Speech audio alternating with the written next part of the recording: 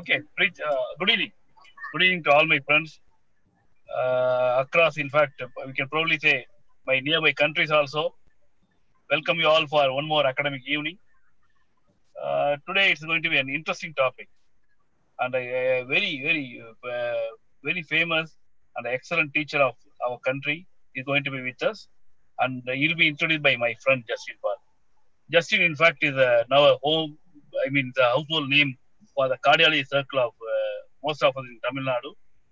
Not only an excellent cardiologist, good clinician, good interventionist, has done a pioneering work in improving the standard of care in private and greatly in a vast way in the government sector. His contribution to the STEMI management of Tamil Nadu is an immense one. I want to register that to all my friends who are listening to this. It's my pleasure to invite my friend Justin Paul, who is a product of Sri Chitra, who is currently a professor of cardiology at Madras Medical College and taking care of several aspects of cardiology from clinical to intervention and has a great interest in my field, electrophysiology also. Justin, it's my pleasure to invite you to start the proceeding by introducing today's speaker, Dr. Rishi. Thank you. Thank you very much, Dr. Murli, for the wonderful words. I'm not too sure I deserve these niceness of the words. Anyway, thank you for the opportunity.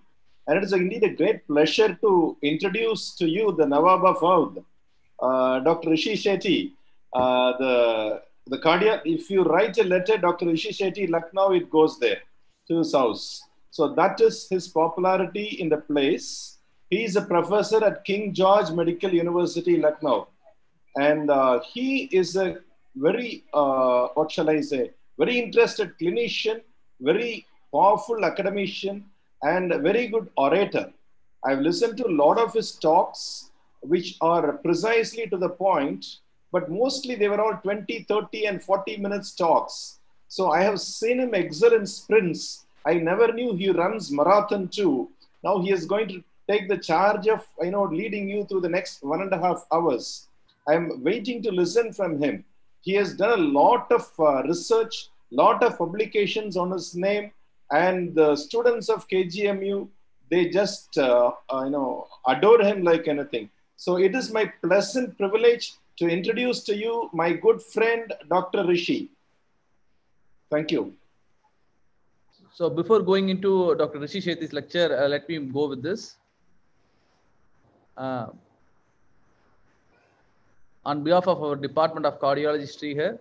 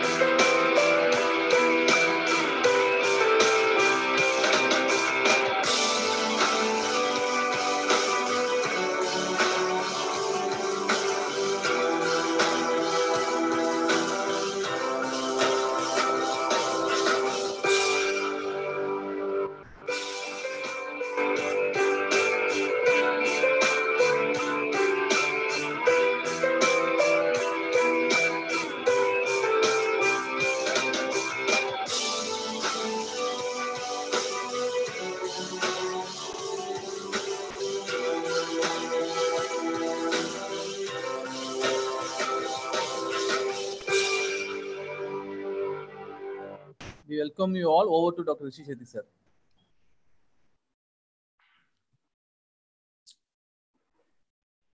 Thank you so much, Dr. Justin, for the kind introduction. I hope I'm audible to everyone clearly. Is this much volume okay? Yeah, fine. I mean, you're audible to us, to me at least. Very nicely audible. Okay. So I thank you.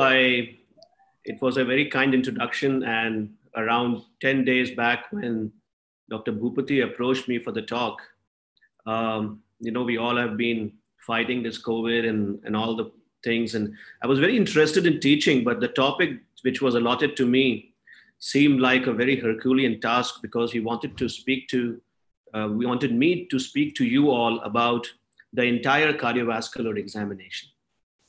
And that was a little bit of a challenge because each one of the topics in examination, whether you take a general examination or you take a pulse or a JVP or dynamic auscultation or heart sounds, would in itself be one lecture full. And to take everything and to do justice, especially to those students who are about to step into their DM final year examination, I wanted to do justice to this talk.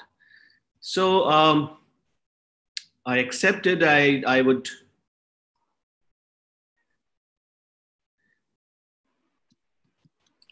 So let's see. What I've decided is that it was a good mental churning for me also to go back to my DM notes, to dig them out from their graves, and then to read them like a DM final year student would be reading them. And then I decided, of course, it is not possible to cover everything in every minutiae, but I have tried to bring out those facts that are important for examinations, that many a time students tend to miss, that there are controversies related to certain things. And I have just tried to streamline the entire process of clinical examination of a cardiology case, specifically with the DM cardiology exit examination in mind. So in today's discussion, we would start off with general examination. We would go for, so I believe that how I approached clinical examination, and given the fact here that somebody has already taught you history examination and how to construct upon history in terms of differential diagnosis, so this probably is the second part of it. When you come to the examination, I feel that the examination of a cardiology case should be divided into three parts. The first part is the general examination. The pulse, JVP, and blood pressure should account for the middle part, and the final part should account for the examination of the precordium, divided into inspection and palpation poking together, percussion, and followed by auscultation. And when you have cleared your history and you are on your clinical examination, especially after the time that you have done your general examination, pulse, JVP, and blood pressure examination, and have done a little bit of your examination of the apex and precordium, before you pick up your stethoscope, your 95% of diagnosis should be certain in your mind. So your stethoscope should come at a place where you just have to fill in the gaps and try to make the final diagnosis. So I would take on general examination and what is expected out of general examination, and salient features of general examination that need more elaboration I would discuss with you all. I would discuss JVP with you all. I have omitted for the present lecture pulse and blood pressure for the sake of not becoming too horrendously long a lecture. And there is a small anecdote that I remember by pulse, and I would come to that later. So I would first deal with the general examination part of it. Then I would come to the JVP and the salient features of JVP. I would then come to the inspection and palpation of the precordium and what are the points that we should be looking for in DM examination. We would come to the heart sounds, the murmurs, the clicks, and finally ending with the dynamic auscultation. So I would try to cover these in bits and pieces as much as possible, given the fact that most of you would be aware about the basics of them, and I would be especially dealing with small nuances. Few caveats I would like to say here that number one is that in 2 hours, it's not possible to cover everything. So there would be certain points that would be missed. Number two is that every region and every institute have a little bit different kind of teaching. So if you hear something that is not very much aligned to something that has been taught to you in your respective institutions, then probably you should go back and check and consult with your own consultants and present the way you present in the examination as you have presented all across over the years in your in your clinics, because I mean, your internal examiners would be there to help you in the times of crisis in your examination. And third point is that most of these things are from my DM cardiology notes, and they have been made from standard textbooks. They have evolved out of Abrahams and Jules Constance and Braunwald and the classical clinical teaching that we have gone through in our institutes. So starting off with some salient pearls. It's almost a given fact that when you get a case in your DM examination, you more or less know the diagnosis from your friends. But I've always taught my residents to start with an empty slate, because if you are biased towards the diagnosis at the time of your history taking an examination, then you are likely to get into those mental traps, and the examiner is going to find out those mental traps. The real thing the examiner is looking at is not to get to a final diagnosis, but he's trying to analyze your way of thinking. He's trying to get to what is your methodology in approaching the history. How much broad-based is your knowledge when you talk about differential diagnosis? What is the methodology of your thinking? And are you good at relating history to clinical findings and picking up good clinical findings and try to construct the whole story? So he's not interested really in the diagnosis, but your working of your mind. So try to start as much as possible on an empty slate in your mind or in DM cardiology examination. Whenever you come to physical examination, many a times you get so obsessed with the findings that you are getting in physical examination that you tend to forget about whatever you have discussed in your history and your differential diagnosis. While examining a patient, keep your history and all the possible differential diagnosis in mind, because your examination is nothing but a construct over them. And then while you are making your final diagnosis and presenting it, your history, your differential diagnosis discussion, your physical examination, all should match and be represented in your final diagnosis. So do not delink different part of your clinical examination from one another. Try to see the whole picture. I mean, try to see suppose you get a hard clinical finding, and at the same point of time, suppose you get a forceful sustained apex that is classical for LV outflow obstruction. And at the same point of time, you are getting a somewhat doubtful rumble that is representing an ostenflate. And there is a debate that whether the aortic regurgitation or stenosis is the predominant lesion. Go for the hard finding. Rather than trying to search for some fancy small finding and trying to impress your examiner, do not lose sight of your hard finding for any soft finding, and try to see the whole picture with entire clinical examination and spectrum, and not just rely too much upon one soft finding and trying to construct the whole story around it. Try to see the entire picture. Do not miss the hard endpoints for the soft, fancy clinical finding. And listen to your examiner. Many a times, you are very convinced about something, and you would like to put it more emphatically across to your examiner, but your examiner has a different point of view. Firm in your findings if you are sure, but not bordering arrogance or not bordering stubbornness. Listen to your examiner. He has been there around. He's probably trying to give you some hint. Pick up those hints.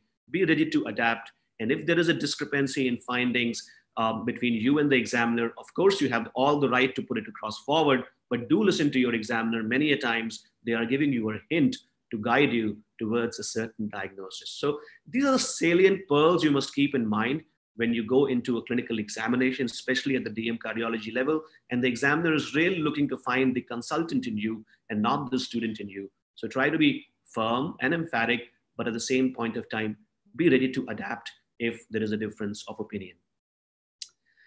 So it was a trick that I used to have, that many of us actually will get a rheumatic heart disease as our long case.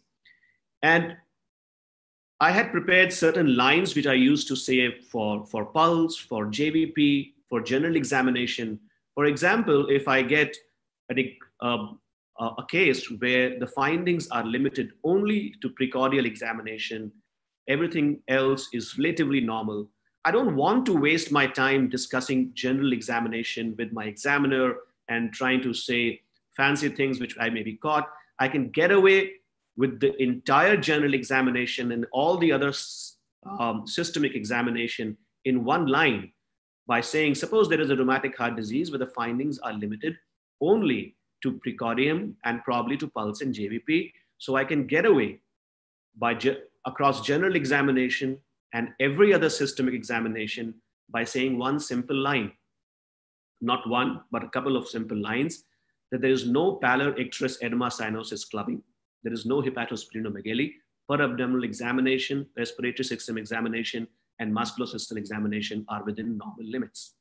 So within these 3 lines, you have covered the entire general examination and all the other systemic examination, and you have focused the examiner's attention where you want it to be, rather than speaking out the general examination in great detail, an examiner trying to find out, about body weight, about habitus, about BMIs and things like that. If you want to focus as a DM cardiology on the precordium and the case that you are interested in, and everything is normal, get across your general examination and systemic examination by saying few simple lines that there is no pallor, icterus, edema, cyanosis, clubbing, there is no hepatosplenomegaly, per abdominal examination, respiratory system examination, and musculoskeletal examination are within normal limits.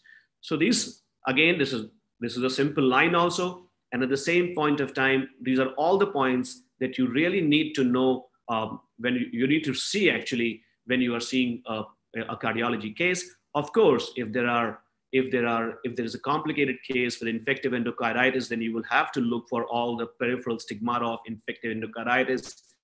If there is a case, let's say of cyanotic heart disease, and there are findings elsewhere, of course you will have to go and search elsewhere. You cannot miss them. But what I'm saying is that if everything is normal, then get across this phase fast and move on to the real world. And these points are not to be missed points also. You can get across them fast also, and not to be missed points also. You cannot miss these systemic examination, and you cannot miss these general examinations in your cardiology case. Now, out of this, I have picked up 3 to discuss today. One is edema, cyanosis, and clubbing.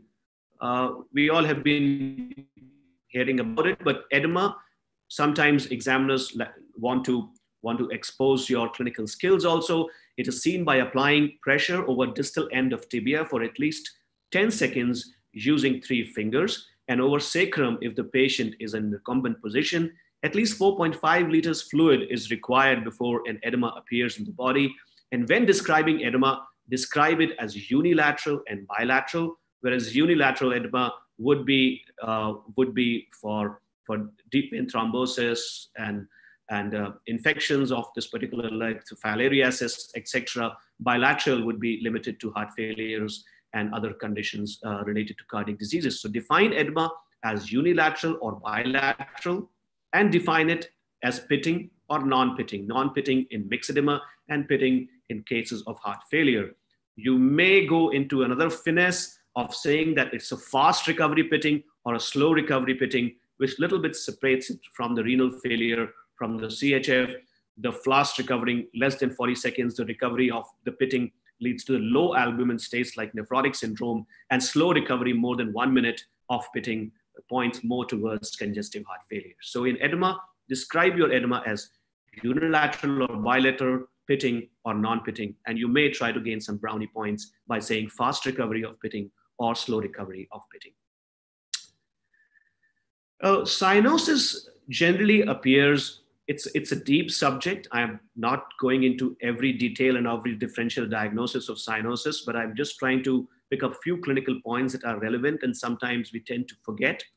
So central cyanosis appears when the reduced hemoglobin in venous system becomes more than 5 gram%. The normal levels are less than 2 gram%. And then can be cyanosis without cardiac, respiratory, or any peripheral causes in polycythemia when the reduced hemoglobin may be raised, the ruddy cyanosis in methemoglobinemia and self-hemoglobinemia. And of course, in a patient of cyanotic heart disease, you may not get cyanosis in cases where there's severe anemia, Sometimes in dark-skinned individuals, of course, you have to look for the mucous membranes also, and sometimes when the collaterals are adequate. So many a times, the examiners may play around with you, asking you these questions. And we'll come to the diagnosis of anemia in cyanotic heart disease as we move forward. That's another interesting thing to learn. So cyanosis, you have to look for the cardiac cyanosis and respiratory cyanosis. In cyanosis, the first question any examiner asks you whether it's a central cyanosis or peripheral cyanosis. And almost 95% of the people, students who are giving the examination would stop at just the site, at where is the cyanosis located.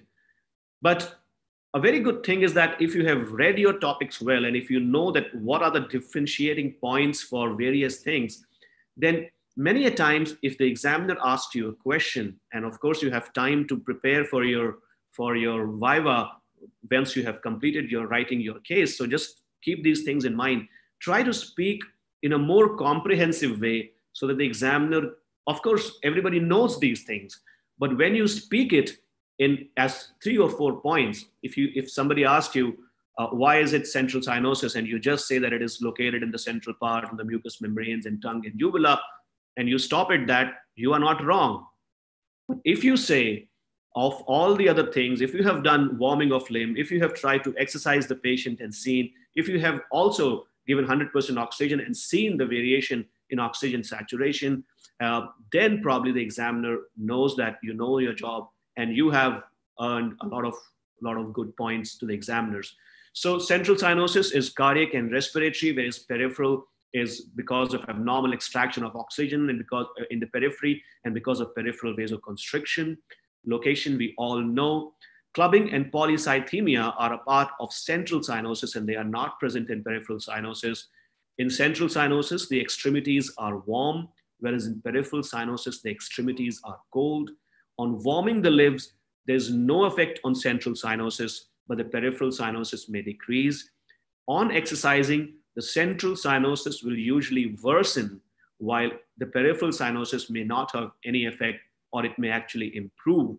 And giving 100% oxygen generally has no effect on peripheral cyanosis, but it may improve the respiratory part of the central cyanosis. So taking a cue from this examination, try to remember all these points in your mind.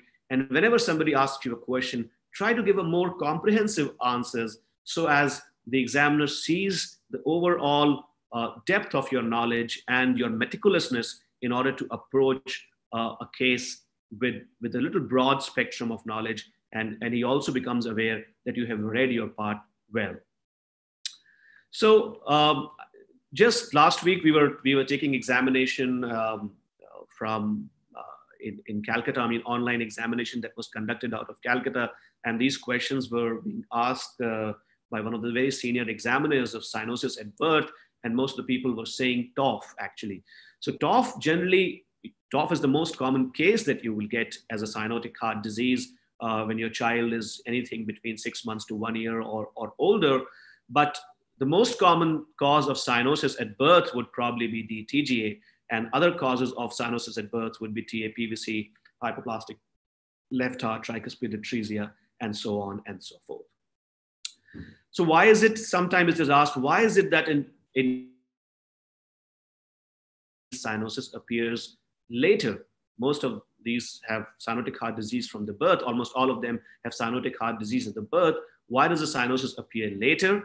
The mechanisms are because of the growth of the child, there is increase in the oxygen consumption, there's closure of PDA, there is increase in the severity of pulmonary stenosis, and there is a little change from fetal hemoglobin to adult hemoglobin. These are the causes of deferred cyanosis or delayed onset cyanosis in most of the cyanotic heart diseases.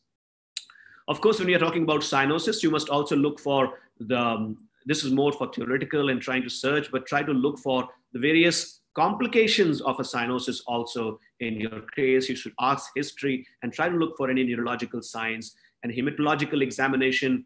So many a times it is asked that the patient has a hemoglobin of 18. Now, whether he is anemic or not, one way, of course, is to look for the iron deficiency under the microscope and see for microstatic hyperchromic picture. But another way to find out whether a person who is obviously cyanotic, is he anemic or not? And I don't know if any of you knows this formula. The formula is you subtract 34 minus oxygen saturation by 4. And that should be the normal hemoglobin. 34 minus oxygen saturation divided by 4. Oxygen saturation divided by 4 should be subtracted from 34. And the figure you get is the figure of your hemoglobin levels for that amount of oxygen saturation. And you can calculate roughly, suppose the normal hemoglobin at that point of time is coming to be 19, and your patient has a hemoglobin of 17, is obviously anemic. So coming to clubbing. So clubbing is the widening of fingertips, enlargement of distal volar pair of fat, convexity of nail contour, and loss of nail angle. So the normal angle between your nail and the cuticle, skin cuticle, is around 15 degrees. And that is probably one of the earliest thing to go away. The subjective assessment of clubbing is done by grades of clubbing. We will be discussing grades of clubbing in the next slide.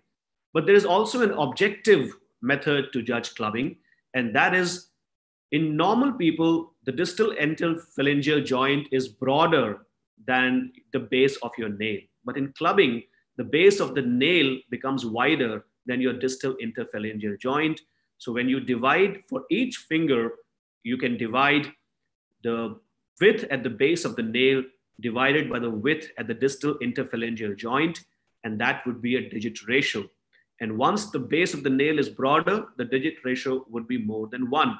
So when you count the digit ratio in all the 10 fingers, if the value is more than 10, then your patient can be objectively called to have clubbing. The grade of clubbing, there are some confusions, there are some controversies in different books, but generally speaking, the grade 1 was the softening of nail beds. Grade 2 would be obliteration of the nail angle in nail bed. The angle of nail bed is gone. And something you can do is a Shamroth's window test. You can keep both the nails, and if you can see a window between the two nails, it is not clubbed. And the first thing, and the Shamroth window test, is that the small window that is formed by your base of your nail angle, when you combine two figures, it goes away in clubbing. So that's the Shamroth window test. Grade 3 clubbing is the increase in curvature of the nail in the AP diameter, leading to parrot beaking. Grade 4 is when the curvature is increased on all the sides, called as the drumsticks. And grade 5 can be described as the hypertrophic osteoarthropathy, which is a complex finding of clubbing, the subperiosteal new bone formation, synovial effusion, and periosteal pain. I'm sorry for the typo, pain on elevation of hand. So hypertrophic osteoarthropathy is many times seen in tumors, but this is the general grade of clubbing. Sometimes the drumstick and parrot breaking are classified as grade 3 itself, and hypertrophic osteoarthropathy can be taken as grade 4, but these are small nuances. Generally speaking, this can be mentioned as the grade of your clubbing. The causes of clubbing, we all know, but just to briefly summarize, in pulmonary, you have bronchogenic carcinoma, fibrosing alveolitis, and any suppurative lung disease will give rise to clubbing. In cardiac, you have cyanotic heart diseases and infective endocarditis. In GIT, the Crohn's disease, ulcerative colitis, and biliary cirrhosis, endocrine myxedema, acromegaly. It may be hereditary, and it may be associated with the subclavian artery aneurysms or Pancoast tumors of the lung. So clubbing is something I dealt into detail a little bit about general examination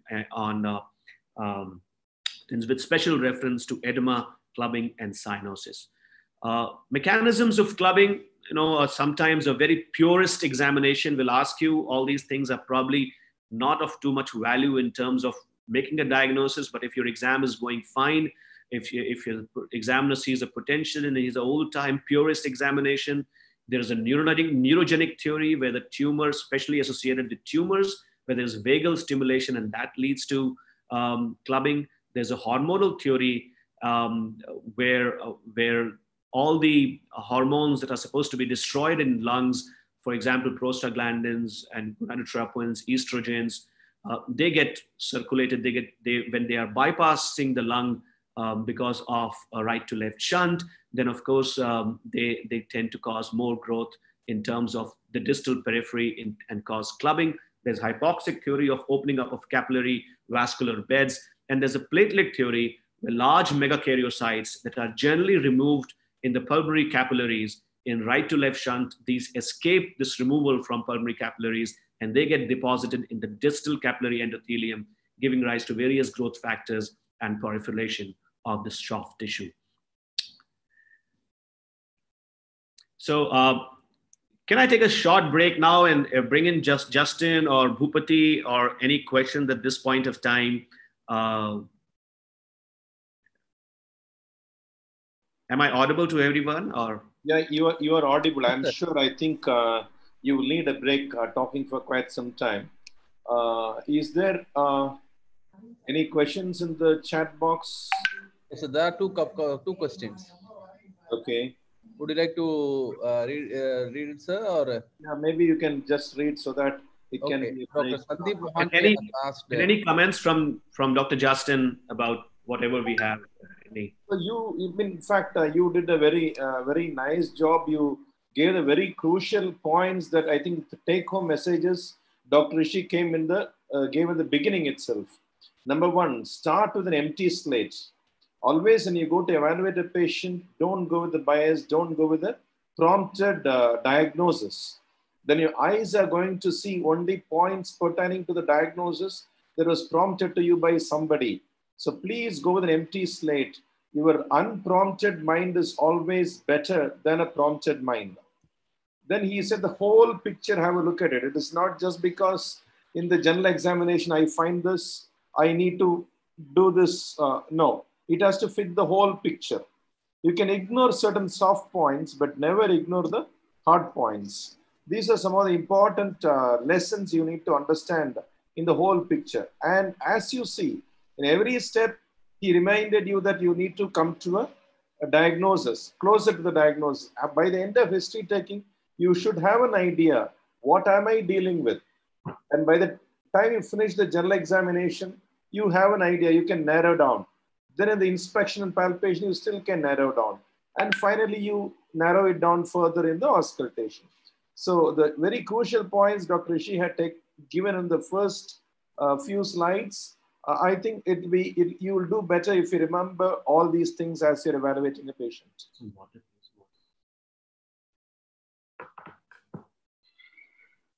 Okay. Dr. Sandeep Mohanty has asked how to identify mixed cyanosis in patients who are having both central cyanosis and peripheral cyanosis. Question to Dr. Justin Paul or Dr. Rishi Sethi. Justin, you like to take that? Rishi? Would like to take that? You can continue. You can continue. Yeah. So, okay. So moving on to the JVP. Yeah. So salient features of the JVP. So JVP is you of course look for JVP. Let me just first come to this thing. Whenever you see the neck pulsations in JVP and carotid pulse, you have to differentiate and why is it a JVP and why is it not a carotid pulse. The JVP is located a little laterally while carotid pulse is located a little medially. JVP is double peaking while as carotid is single peaking. JVP is the upper limit can be seen, but there's no upper limit of the carotid.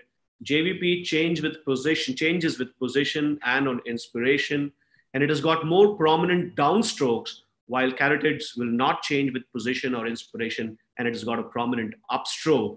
JVP is better visible, and it can be obliterated by pressure. Carotid is better palpable, and it cannot be obliterated by pressure. And an abdominal compression, JVP might be raised while there would be no effect on carotid. So coming to the different waves of JVP, there are essentially speaking 3 positive waves, A, C, and V, and there are 2 descents, the X descent and the Y descent. The corresponding findings in heart sounds and pulse is this is from my DM notes. And if you see, if you start from the A wave is always more prominent than V wave in normal conditions. And A wave would correspond to the atrial contraction phase, that is the late part of atrial diastole, and therefore it will correspond to an S4.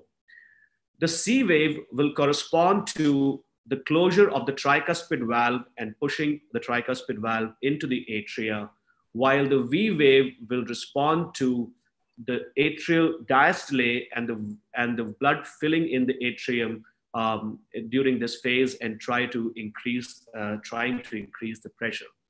So in the X descent, the first part of X descent between A wave and C wave, the atria have gone into contraction and then they go into relaxation. So the first downslope of X wave is because of the atrial relaxation, and the tricuspid valves close at C wave. And so the next part of X descent is because of the descent of the base. The C wave has come because of the isovolumetric contraction of the ventricle and the tricuspid valve being pushed back into the atria. When it goes into systole, there is a descent of the tricuspid valve back into the ventricle, and it leads to a little bit more part of the X-ray, a little bit more dilatation of the atria, and pressure becomes lower, and the second part of the X descent comes here. The V wave would restfully correspond to the peak of the pulse. It corresponds to the time where the atrial filling is happening, and somewhere at this part of the V wave, peak of the E wave, the tricuspid valve will open and the blood will gush out. In the early diastolic part, early diastole, the rapid flow part from atria to ventricle will happen during the Y descent, and following which the late diastole, there would again be an atrial contraction and A wave will come. So A, C, and V are three prominent waves, and X descent and Y descent are the two descents, and the mechanisms are as what we have discussed as now.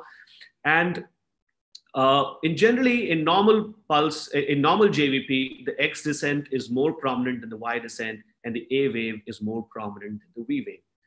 So whenever the JVP is normal in your DM examination, you just don't say JVP is normal and get away with it. Of course, most of the students try to avoid JVP and move forward. But then it is, even if you are trying to describe a normal JVP, you may say that JVP is normal in height and waveform and has got normal respiratory variation. So at least these three lines should be told about JVP. JVP is normal in height and waveform, and there is a normal respiratory variation of JVP would describe a normal JVP finding. All the prominence and the abnormalities of the JVP can be described on this chart based upon the normal physiology of JVP as we are. If you remember the physiology, why each and every wave is happening, every pathology can be described as such. So A wave is because of the atrial contraction. If there is no atrial contraction, as in atrial fibrillation, then there would be no A wave. Giant A waves will happen, or cannon A waves will happen whenever the atria is contracting against a force. It can be the tricuspid valve. It can be at the level of tricuspid valve, which may be in part of the tricuspid stenosis, tricuspid atresia, right atrial myxomas, or it may be at the level of ventricle, where the right ventricle is less compliant, as in case of pulmonary arterial hypertension, right ventricular hypertrophy, or pulmonary stenosis. When the atria contracts against a completely closed ventricle in a rhythm where in an ectopic beat or a complete heart block, when the atrial contraction has happened at the same point of time, the valve is completely closed, you may get a giant A wave. A giant V wave, or more commonly a CV wave, whenever you get so C wave is because of the isovolumetric contraction, and V wave is because of the filling of the ventricle after the tricuspid valve is closed. So suppose in case of tricuspid regurgitation, where the C wave, where the entire blood of the ventricle will go into the right atria, you get a giant CV wave kind of picture, and that is pathognomic for TR, and sometimes you get in ASD. You get a rapid Y descent in constrictive pericarditis. You get an absent X descent. Of course, there is no A wave, so there would be an X descent that would be absent in cases of atrial fibrillation. And there is a prominent X descent in cardiac tamponade. So there's a prominent X descent in the cardiac tamponade. There is a rapid Y descent in CP and constrictive pericarditis. So a bit about Kussmaul sign. In generally speaking, whenever you inspire inside, the JVP will fall down, but the height of the JVP will become lower. But if on inspiration, your venous pressures increase and your height of JVP increases, it is the Kussmaul sign, and it occurs when the right ventricle becomes less compliant or has less capacity to augment any further venous return, and it cannot be handled by RV, right ventricle, as happens in constrictive pericarditis, severe congestive heart failures, right ventricular myocardial infarctions, and so on and so forth. There would be no fall, or rather rise in the venous pressures on inspiration, and that's a Kussmaul sign. Hepatojugular reflux, so it's not reflex, but it is reflux. You apply gentle, firm pressure on the right upper quadrant or the epigastrium. Many a times in patients of congestive heart failure, or right upper quadrant would be tender because of a tender liver. So you apply a sustained, firm pressure over the epigastrium or right upper quadrant for 30 to 60 seconds. And this generally will cause a rise in JVP of around less than 1 centimeters in height. And it will be non-sustained. If you continue to apply pressure, then after 10 seconds, your JVP height will come down. That's the normal response. But hepatojugular reflux is possible. It is tried. It is an examination that you do not do generally in a very gross congestive heart failure. But if there is a doubt in your right heart failure, if the findings are a little soft, then you can exacerbate those findings by doing a hepatojugular reflux. And in hepatojugular reflux, when you apply the pressure, the positive hepatojugular reflux is when you apply this firm pressure for 30 to 60 seconds, the rise of the JVP is more than 1 centimeters, and it is sustained throughout the time the pressure is applied. And that is the finding of imminent right heart failure, tricuspid regurgitations, or hypervolemia, or fluid overloads. So coming on to the examination of precordium inspection and palpation. So the first thing is bulge. So whenever you look at the precordium and you see a bulge, there are only a few things it can mean. In a grown-up adult, a chamber enlargement can never produce a bulge in the precordium. The bulge in the precordium can only happen when the chamber enlargement has been present before your ribs were fused, essentially speaking, before 9 to 10 years of age. So if you get a bulge in the precordium of a chamber enlargement, that essentially means the heart disease and the chamber enlargement has been present in the early childhood period of the case, and should point something about a congenital heart disease. The bulge in adults may come, but they are generally because of the aneurysms and dilatation of the arteries, where they may or may not be pulsatile, or because of tumors. But chamber enlargement per se does not produce a bulge and the chest wall deformities in a grown-up adult. When you come to the apical area, there are two things which even experienced people sometimes miss. And you have to comment on two things, and this is apex beat and apical impulse, and they are not the same. Apex beat is defined as the lowermost and the outermost point of a definite cardiac impulse. And just because it's the point, it only is a location. We'll talk about that. The deviation in apex beat, whether it's out or down and out, or whether it's normal, only tell you whether a cardiomegaly is present or not. It may give you some idea whether the cardiomegaly is RV or LV type, but generally speaking, you should avoid making such an assumption based upon apex beat. Apex beat is generally the lowermost and the outermost point of a definite cardiac impulse. It is not the point of maximum cardiac impulse. It is the point of a definite cardiac impulse. That's the definition. And it only tells you, and only tells you, whether a cardiomegaly is present or not. Apical impulse is something that you describe the apex completely, and it can be described in the form of force, whether it's forceful or not, duration, whether it's sustained or not, its size, what is the size in centimeters of the apical impulse that you are feeling, and what is the size in terms of an intercostal space. Is it limited to one intercostal space, or does it occupy more than one intercostal space? And then in apical impulse, you can describe additional thrills or a palpable S3, S4, opening snap, and so on and so forth. In the next part of palpation is the pulmonary area. And in pulmonary area, you generally can look for pulmonary artery and palpable P2. They are again not the same things. When you are saying a palpable pulmonary artery, you are meaning a pulmonary artery that is dilated in a high flow situation.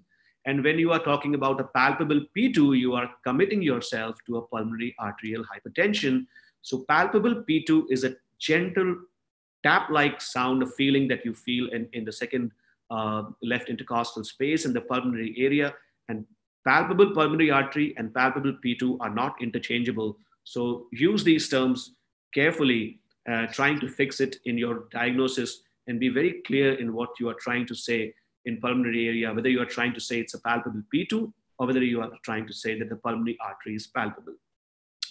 In parasternal area, you look for the RV and LA. There are two chambers that may produce pulsations in the parasternal area. The LA pulsations would be delayed a little, would be a little separate and divorced from an apex beat, where the RV pulsations will come with the apex beat. Generally speaking, we get RV as parasternal impulse. And here again, there is a bit of controversy between different examiners. What do you call a parasternal heave? How do you grade them? So generally speaking, you must try to keep your hand straight and try to feel for, in the parasternal area for RV by the edge of your hand, keeping your elbow straight and trying to use your shoulder as a fulcrum so as to give you the better, so the shoulder will give you a better feel. Otherwise, with elbow takes away the movements. And grade 1 impulse is when you only feel an impulse and your hand is not lifting. Grade 2 is when your hand is lifting, but you can suppress the lift. And grade 3 is when you cannot suppress the lift and your hand is moving up and down.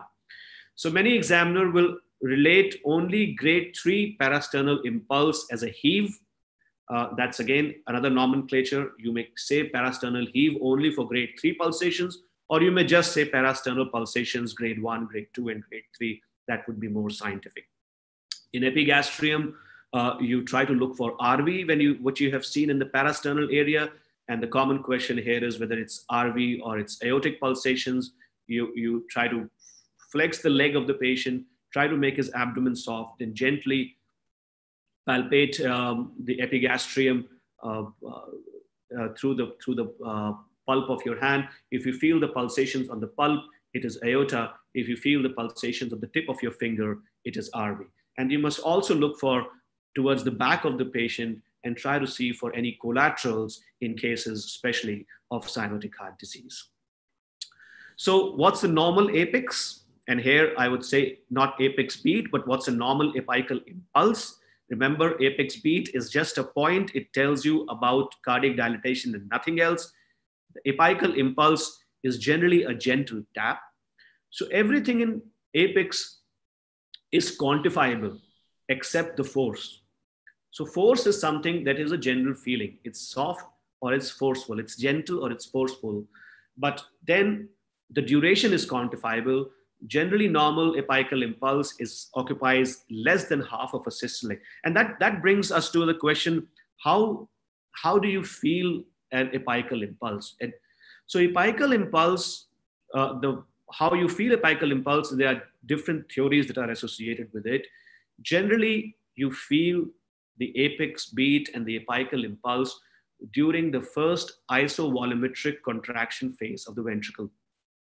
When the ventricle is contracting against both tricuspid and the semilunar valves, it's closed, there is fluid inside it, it goes into a torsion anti-clockwise rotation, the apex bit turns up, and this turned up anti-clockwise rotating apex strikes your chest wall and gives you a feeling.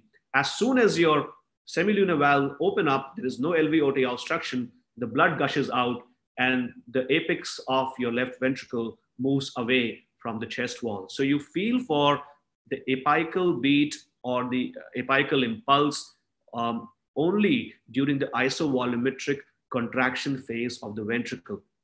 So anything, and generally, so it will occupy less than the first half of systole. If it is longer than first half of systole, then it's a sustained apex, and that will be found in cases of LV outflow obstruction, where the heart takes where it takes a longer period for the blood to be ejected, and the tip of the apex of the left ventricle remains attached to the anterior chest wall for a longer period of time. So a normal apical impulse will occupy less than half of systole. If it is occupying more than 50% of the systole, it's a sustained apex. Similarly, another quantifiable is the area of the apex. Generally, the area is less than 2.5 centimeters square, and it occupies one intercostal space. If the area becomes more than 2.5 centimeters square, or if the apical impulse occupies more than one intercostal space, then it's called as the diffuse apex, generally associated with volume overload states. The location remember, the location would be of the apex beat and not the apical impulse. Apex beat location is generally located 1 centimeter internal to the mid-clavicular line, or within 10 centimeters to mid-sternal line in an adult in the 4th or the 5th intercostal space. And generally in normal apical impulse, RV or diastolic impulses are not palpable. So this again, this table below is very important, because this is again, many a times we have students who fumble here. So when you combine force and sustenance, there are 4 combinations which are possible. So if it's a not forceful, not sustained apex, then that's the normal apex, how you define it. If it's a forceful apex, but it is not sustained, then that's classically for hyperdynamic states, classically seen in aortic regurgitation in the cases that we get in aortic regurgitation. If the apex is both forceful and sustained, that's classical for LV-OT obstruction, because it is forceful because the LV is hypertrophied and it's contracting more powerfully. And at the same point of time, it is sustained because in order to develop the pressure and to eject the blood, there is obstruction. It takes a longer time to eject the same amount of blood, and the tip of the LV to go down, it takes a longer period of time. So you get a sustained apex. And this thing is important. If the apex is sustained, but it is not forceful, then it generally signifies left ventricular systolic dysfunction. It means that there's no LV-OT obstruction, but the muscles are weak. So they are not forceful, but they are taking a longer time to generate the same amount of force to eject the blood and for the muscle to move away from the chest wall. So by these 4 combination, when you speak your apical impulse, you are generally committing yourself to one diagnosis of the other by using just the different combination of how forceful or how sustained the apex was. So be careful while making such statements, because you are really committing yourself. Apical impulse is a very hard finding, not easy to miss. So when you are making an assumption based upon the force and sustenance, you are actually committing yourself to a specific diagnosis. So be careful when you make such assumptions. Coming to the auscultations, the heart sounds, the clicks, and the various heart sounds, I would not be going into great detail, but just trying to pick up salient features from each one. S1, we all know, consists of two components, the mitral closing and the tricuspid closing, the M1 and the T1 component. Many a times, the only thing that we are discussing in examination is the intensity, whether the S1 is soft or whether the S1 is loud. And the intensity of S1 is determined by many factors. It is determined by the structural integrity of mitral, most commonly mitral, we discuss mitral or tricuspid valve apparatus. So if there is any break in the structural integrity of an AV valve, the M1 or T1 of that particular part would be softer. If there is any chordal rupture, if there is a calcification, if there is if there is loss of integrity, if there is a tissue of infective endocarditis not allowing the valve to close, if there is a structural integrity of the mitral valve apparatus or the tricuspid valve apparatus is compromised, then it would lead to softening of that hard sound. So S1 would be soft. When we talk about mitral valve, and let's take ourselves to mitral for the time being. When we talk about mitral valve, a very important determinant of the intensity of S1 is the position and the excursion of the mitral valve leaflets at the onset of the ventricular systole. So the farther they would be into the ventricle at the onset of the ventricular systole, with the more bang they will try to coapt and will produce a larger or a higher sound. So if there is a prolonged flow of mitral valve in cases of mitral stenosis, in cases of ASD where there is a prolonged flow, if there is short PR interval, all these conditions, the mitral valve are quite open at the time of the onset of the ventricular systole, and therefore when they come back with a bang, and they produce a more loud or a louder S1. Similarly, if the mitral valve prematurely closes in cases of aortic regurgitation, or if there is a prolonged PR, then the mitral valve is already partially closed at the onset of ventricular systole, and in that case, the S1 would be soft. The integrity of isovolumetric contraction is also important. If there is mitral regurgitation or ventricular septal defects or aortic regurgitation, then again, S1 would be soft. S1 is also dependent on myocardial contractility and heart rate. If the heart rate is more and the myocardial contractility is more, then S1 would be loud. If the heart rate is slow or the myocardial contractility is compromised, as in cases of cardiomyopathies, MIs, and various drugs like beta blockers, then the S1 would be soft. So coming to S2, which is something of important, and I will take 2 or 3 slides to discuss various nuances of S2. So S2 is sometimes the nemesis for many of the students. And as with JVP, you are supposed to say not just normal JVP and get away. You have to say that the JVP is normal in height and waveform. At the same point of time, you just cannot say normal S2 and get away with it. S1, nobody's going to ask you about M1 and T1, but in S2, people are really interested in A2, P2, and you have to talk about the intensity of each component, and you have to talk about splitting. So S2 is something that is very important. It's again a very hard clinical endpoint as your apical impulse, and many a times the diagnoses are made or broken based upon the findings of S2. So S2 is something that we cannot escape. We all know that S2 comprises of A2 and P2, and they are not exactly at the same time as the closure of semilunar valve.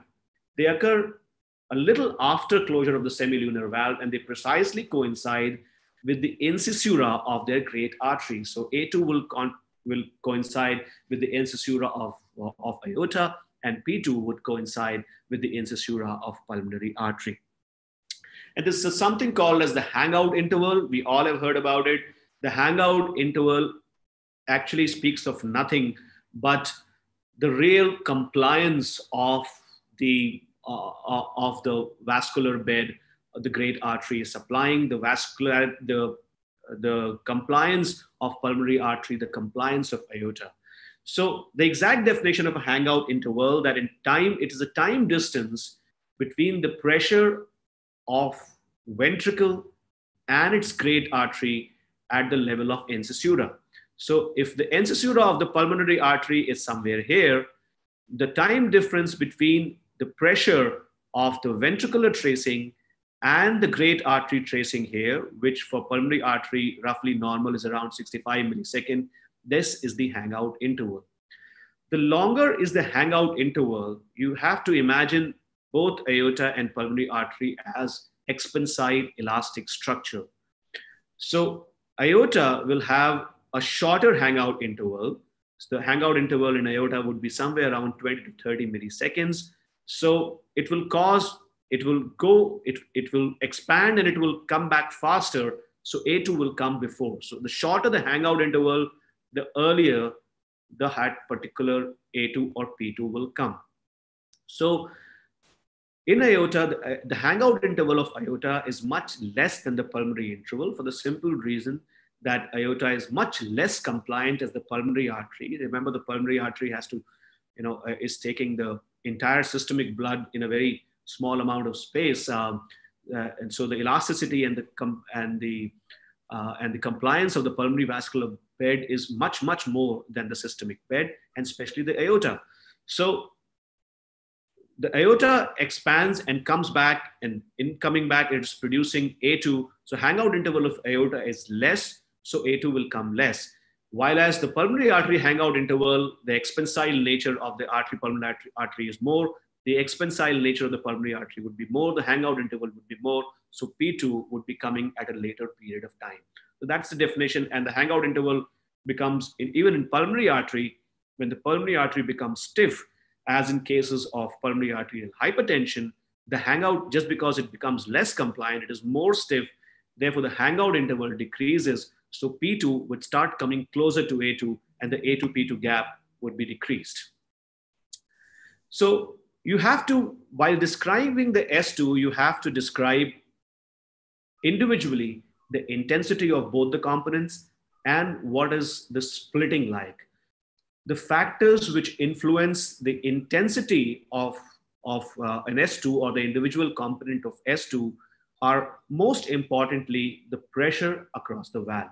So the pressure in aorta is much higher than in pulmonary artery. So A2 would definitely be of much higher intensity than P2. So the main factor governing the intensity of A2 and P2 is the pressure beyond the valve, and it is also dependent upon the flow and the stenosis and regurgitation of pulmonary and aortic valve will actually decrease the intensity because it involves with the integrity of the opening and closing of the semilunar valves. So the valvular aortic stenosis or regurgitation will decrease the intensity of that sided A2 or P2, while pressure, higher pressure and higher flow across the valve will actually increase the intensity.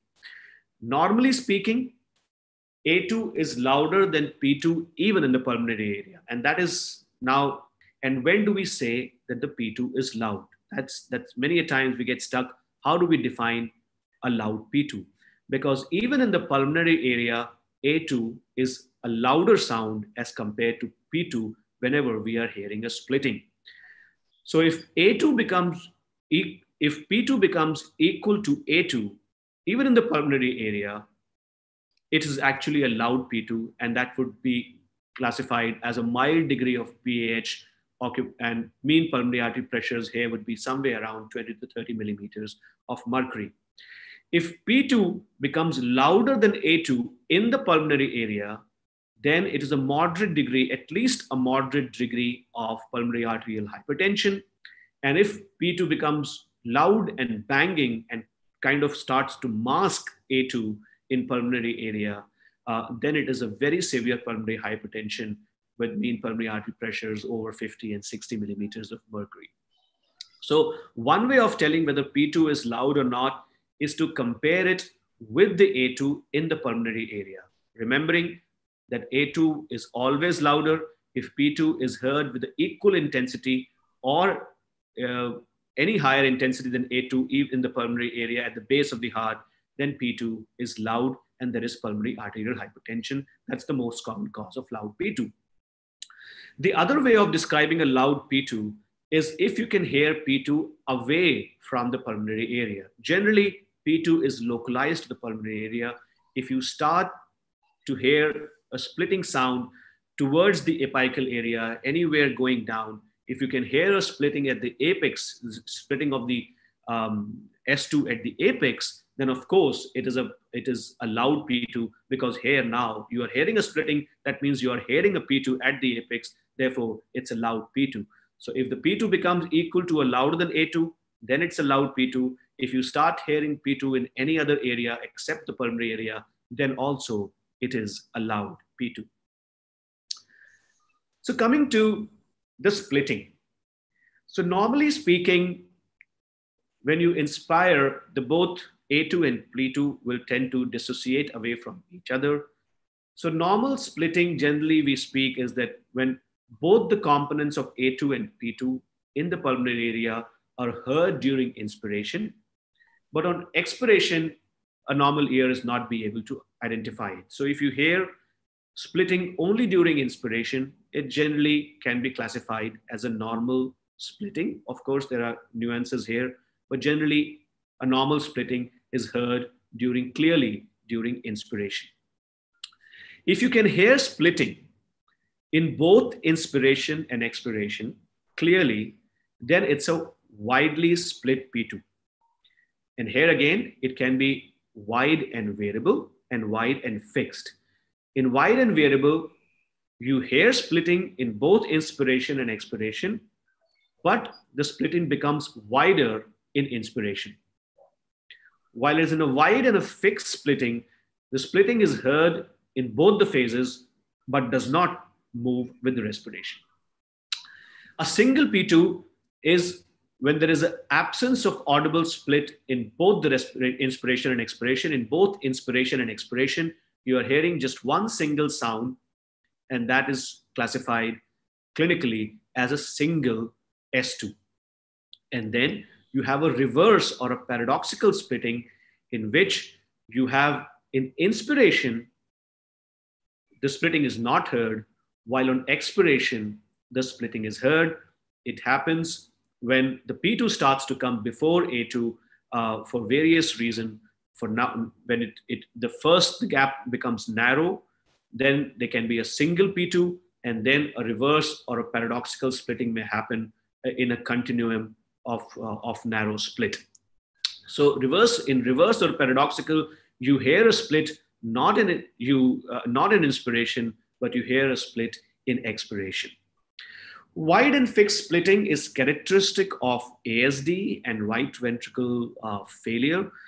In both these conditions, the volume overload on the right side is already so much that in respiration, there's hardly any change. In ASD, there's hardly any increase in the flow by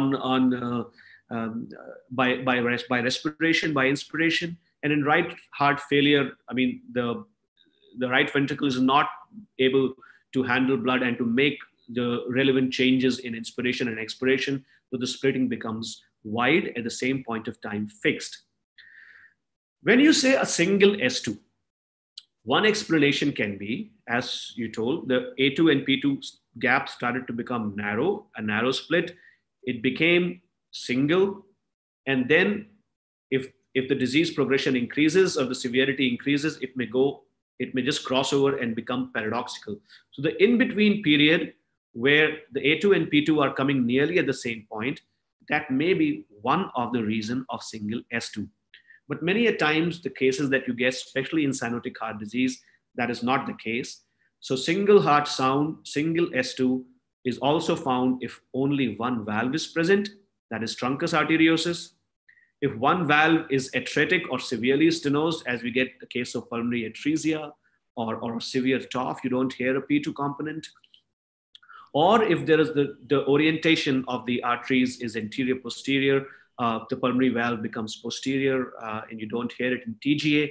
And sometimes extreme loudness of one component of A2 or P2 gives rise to, you can't, because one component is extremely loud, sometimes in pulmonary arterial hypertension, the P2 becomes so loud that you cannot hear A2, and that is called as a retrograde masking. And this may also be one of the causes of single S2. So splitting of S2, we have been reading about it, but widely split S2, the causes we know it can be electrical and mechanical. So in any case of a wide split, we need to have either the aortic A2 sound coming earlier or the P2 sound coming later. So A2 sound can come early in cases of left ventricular premature beat in electrical setting, and the P2 sound can be delayed in the right bundle branch block, and therefore the splitting may be wide. It's also found in all cases in which there is an increased flow across that sided semilunar valve, for example, ASDs and right ventricular failure in VSDs. So all these cases, all these examples are causes of widely split S2. You can apply the reverse here in narrow or reverse splitting. You can have all the findings, all the clinical conditions that can lead to a delay in the A2 or early P2 will give rise to a narrow or a reverse split, and this may occur in left bundle branch block, right ventricular premature beat, aortic stenosis, left ventricular failure, HOCM. In aortic stenosis, left ventricular failure, HOCM, and all these conditions, the A2 component is a bit delayed, and you get a narrow or a reverse split of A2. Dr. Justin, you want to come in for a minute, or Bhupati? Yeah, sure. I think if you need some rest, we can take 1 or 2 minutes now, and we can always. I think Dr. Rishi will need a couple of minutes rest. He has been speaking. Maybe, what do you think, Bhupati? Should we address 1 or 2 questions here? Yes, sir. Yes, sir. You please start addressing some of the questions, sir. Would you like to start from up or from down? Either way, we can just. I don't know. I'm seeing some questions. Is there a difference between a giant and a Canon A wave? There was another question that is asked. A Canon A wave is generally, the name is used when the atria is contracting against a closed AV valve. That is the time we use the name Canon A waves. Other times, any other cause of a large A wave, when it is large, you can use the term giant. Then some other question. We're asked to report if there is mechanism of clubbing one infective endocarditis. That's an interesting question. We actually don't know why it happens. The presumed hypothesis VEGF related thrombocytosis. Some of the platelets get clubbed inside the capillaries. They release the VEGF. That is the presumed mechanism. We actually don't know why it happens. Okay, good. It is again one Dr. Sandeep Mohanty. Sometimes we are asked to report that the A wave and the V wave height of JVP along with the mean JVP level. So now this is a very important and a tough scenario. Often some of you are put into. So there is, what you need to understand is there is nothing called mean jugular venous pressure.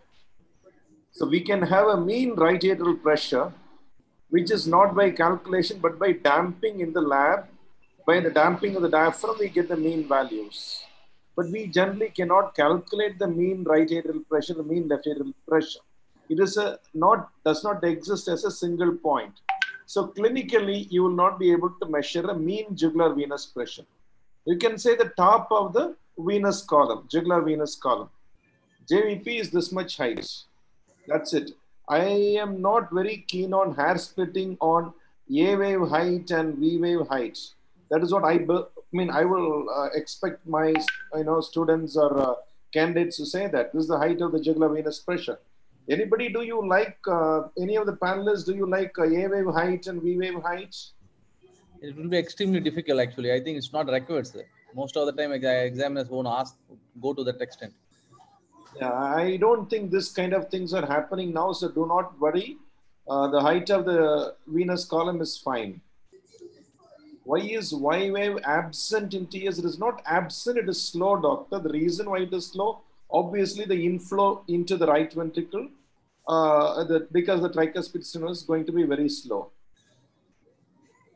When the patient sits up from 45-degree position, the mean JVP column seems, don't say mean JVP column, but the JVP will remain. So how to explain this? This is, somebody would like to take this answer? Something we have been teaching you from the MBBS days.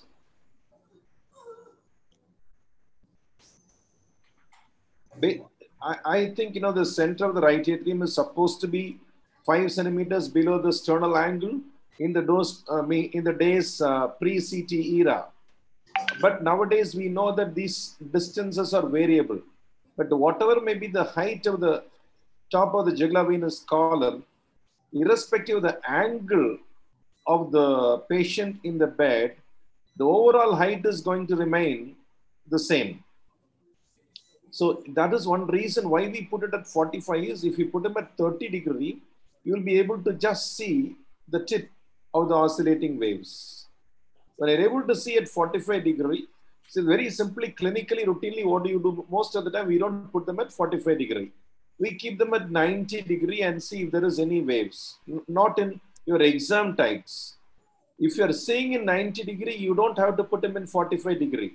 You can measure the vertical height. What you really need to measure is the vertical height between the sternal angle and the top of the oscillating column. If you're able to see that in 90-degree, don't put them in 45-degree.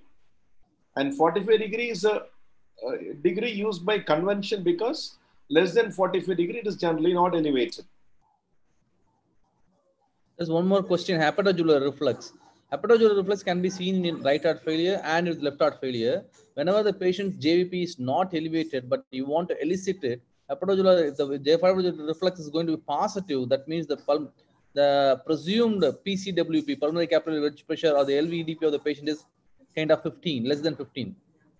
If there is a way to correlate how we can extrapolate the PCWP from JVP. If you say the JVP is elevated just above the neck of the, just above the angle of, just above the clavicle, then the presumed PCWP is more than 15. There's a data comparing it. There's a papers in JAMA that published comparing the data between neck wave JVP. If you say that neck wave JVP is going to be kind of 5 millimeter above the, it's 5 millimeter elevated, then you can say that PCWP is at least 22. So there is a correlation between JVP and PCWP. If I say that it's just elevated above the, just seen above the clavicle, that means the PCWP is at least 15. If you say that it's 5 millimeter above the clavicle, that means PCWP is more than 22. And the other extrapolation is you can extrapolate systolic pressure. Whatever you can't generalize for every patient. If the presumed JVP is going to be more than 22, then the presumed pulmonary artery systolic pressure is more than 44. These are all the data what people have confirmed with cath studies. They cannot be 100% specific and 100% sensitive, but they goes with this. If someone asks the JVP is going to be elevated, what's the presumed PCWP? You can confidently say at least 15. If JVP is not elevated and if you are eliciting the hepatojugular reflux, that means the JVP is less than 15 and you are trying to elicit incipient left heart failure. I hope you understand that there is a reason behind why this is being told to you. Because the jugular venous pressure, particularly the diastolic period, it always correlates with the RV diastolic pressure, which correlates with the PA diastolic pressure, which correlates with the pulmonary venous pressure. And plus, you need to add the transpulmonary gradient. So that is the reason we are able to roughly correlate this LV pressures or LV diastolic pressures or the left heart pressures. And that is one reason, though initially for you, how can JVP, hepatojugular reflex, give me an idea about the left heart failure or incipient left heart failure? This could be the reason. Dr. Rishi, should we continue now? Sure. Take some questions? No, we're good. We're good. Okay. So we have traveled the journey to the second heart sound. What is left ahead are the S3, S4, various clicks, discussions about murmurs and dynamic auscultation.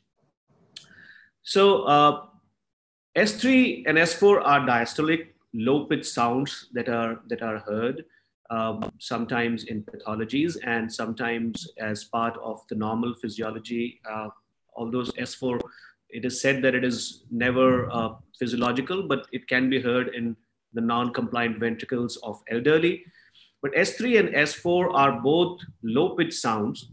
Being low-pitched sounds, they are better heard with the bell of the stethoscope. And it is said generally that the first thing you do with when you pick up your stethoscopes, try to hear for the low-pitched sounds. So in a silent room, if you are trying to hear for LV, S3, S4, and your clinical signs are going towards the direction, first try to listen with the bell of the stethoscope in S3 and S4, because many a time when you start to hear high-pitched sounds, then your ears are not very attuned to pick up low-pitch sounds like S3 and S4.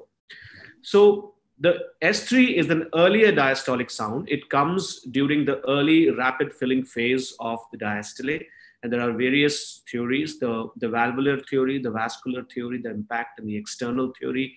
Again, these theories are for theoretical purposes. You need not remember them, but it's generally speaking, some people think it's the sound that originates out of valve by the rapid flow of blood between the atria and the ventricle. The most accepted theory is that where there is sudden deceleration of that rapidly flowing blood against the myocardium, that produces that's the vascular theory. There's an impact theory that in which there is an impact of LV against the chest wall, but that is probably not so conducive. And then there's an external rotation theory that says that the great arteries go into some sort of torsion during the time of systole, and the release of this rotational torsion during the diastolic period gives rise to S3.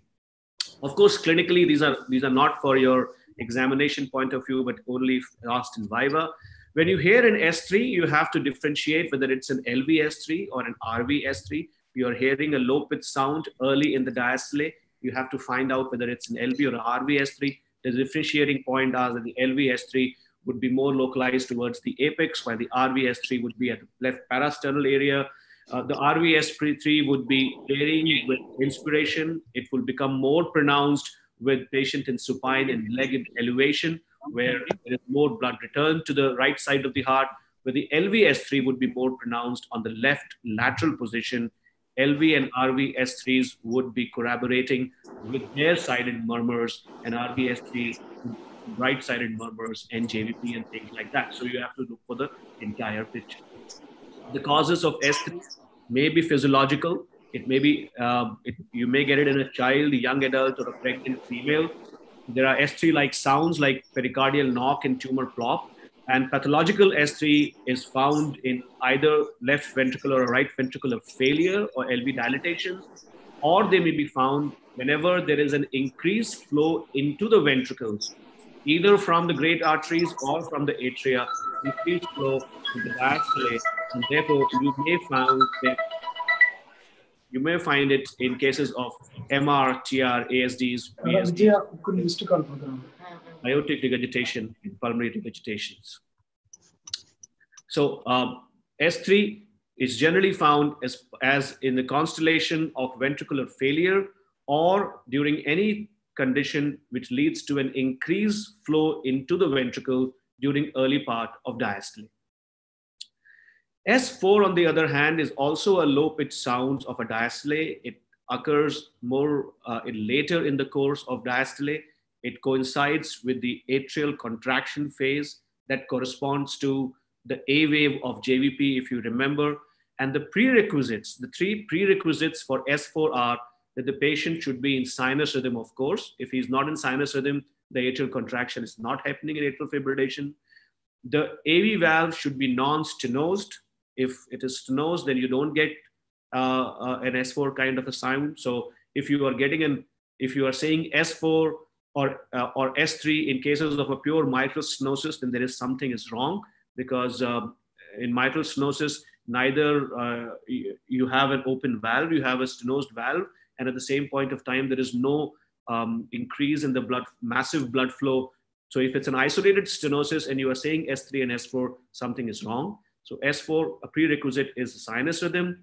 a non-stenosed AV valve, and a non-compliant ventricle. The ventricle has to be non-compliant to produce S4.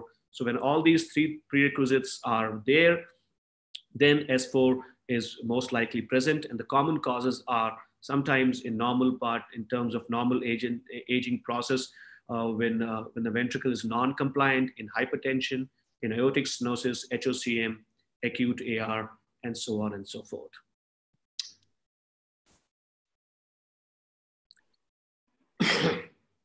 So the clicks, when we come to, so clicks can be, so there are two questions we have to ask ourselves: whether the click is a high-pitched sound produced in systole. It can be produced at the level of semilunar valves, or it can be produced at the level of great arteries. So the first question you have to ask, whether it's a vascular click produced in the great arteries, or it's a valvular click produced at the level of semilunar valves. And the second question you have to ask is whether, it's a right-sided click or a left-sided click. So pulmonary click, in terms of valvular clicks, you have to ask yourself whether it's a pulmonary click or an aortic click. So the difference between a vascular click and a valvular clicks would be that in vascular clicks, just because it's generally associated with a dilated and a high flow kind of arteries. So the intensity of S2 would be louder. The arteries, if it's a pulmonary artery, on the right side, the pulmonary artery may be palpable. And the vascular clicks are generally not moving with respiration. And the valvular clicks may move with respiration, especially on the right side. The pulmonary valvular click may move with respirations. The vascular clicks generally do not move with respiration. So when you talk about the aortic valvular click versus the pulmonary valvular click, the site is important, the aortic and the pulmonary area. The aortic valvular clicks are generally widely audible, while the pulmonary aortic clicks are generally localized to the pulmonary area. Aortic valvular clicks will not move with respiration, while pulmonary vascular clicks will become, they're not move, but they'll become softer or louder during inspiration. They are generally better heard during expiration, because in inspiration, there is a theory in inspiration that as the blood is pulled in inspiration during the ventricles, the partial opening of pulmonary valves happen, and this can open only on the right side, and therefore the click is not heard during so well in inspiration as during expiration. While in left-sided heart, no amount of respiration is good enough to overtake the pressure of the aorta. So the aortic valvular click will never be affected by inspiration and expiration. So if a valvular click is becoming softer during inspiration and louder during expiration, then it is definitely originating out of pulmonary valve and not out of aortic valve or any other place. And then between aortic and the pulmonary valvular clicks, you have to look for the accompanying feature. If the accompanying features are of the right ventricular failure, right ventricular hypertrophy, and things like that, and JVP, then it's a pulmonary click. So you have to go with the accompaniment. You have to go with the area. You have to go with the accompaniments. You have to go for the radiation. And at the same point of time, if the click is varying in intensity during inspiration and expiration, it is on the right side. As with any other right-sided murmur, the inspiration and expiration, the respiratory variation has more pronounced effect on all the findings on right side and little changes and findings on the left side of the heart. Murmurs was a huge topic, but this was how I classified my murmurs in my DM notes, and I just copy pasted that, and we can discuss it. I don't know how to go into each and every murmur, but generally speaking, you have systolic murmurs, diastolic, and continuous murmurs. When we speak of continuous murmurs, these are generally not referred to as a to and fro murmurs occupying both systole and diastole, but these are generally spoken, when you say continuous murmurs, these murmurs should engulf the S2 into them. So these murmurs are continuous. The continuous murmurs are classically PDA, rupture sinus of Valsalva, venous hums, mammary scuffles, AV fistulas, and bronchial collaterals. The systolic murmurs, so we all have been reading about it. So, but But even in last year, Dr. Justin was there, last week's examination, many students were confusing between the early systolic murmurs and ejection systolic murmurs. So you have to remember, whenever we say pan-systolic, early systolic, mid-systolic, late systolic, it has got a definite meaning to it, and a definite meaning and a different cause. For each of these, if you see, there are hardly 2 or 3 murmurs, except a mid-diastolic murmur or ejection systolic murmur. You can really, when you talk about a pan-systolic murmur or an early systolic murmur or a late systolic murmur or an early diastolic murmur, this got a very, very clear definitions and very, very specific causes. So whenever we use these terms, we are actually committing ourselves to a diagnosis. So we must know what are the timings of this murmur, and we must know the differential diagnosis of these murmurs. For example, a pan-systolic murmur should start with the S1 and should continue up to the S2. So both the heart sound should be involved, and classic examples are mitral regurgitation, tricuspid regurgitation, and ventricular septal defects.